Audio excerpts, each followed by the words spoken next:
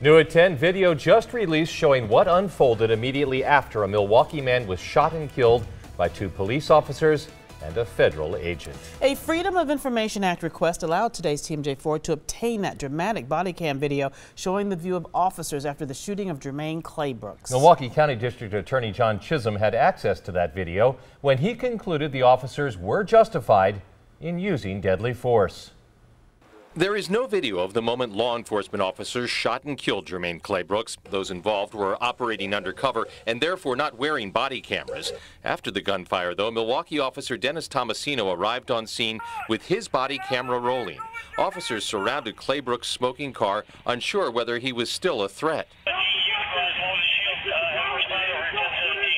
As the drama unfolded on the street, a neighbor hid in her basement and called 911. It's the police, actually. They pulled someone over, and we're in the basement now. So they're in front of our house. Do you know if anyone's injured? I'm scared to go back upstairs. Meantime, back on the street, officers were unable to tell if Claybrooks was still alive. Still, their conversation reflected calm. Fingers on the trigger. She's not dropping it? The fact that Claybrooks continued to clutch a weapon was pointed out in Chisholm's explanation of his decision not to charge the officers involved.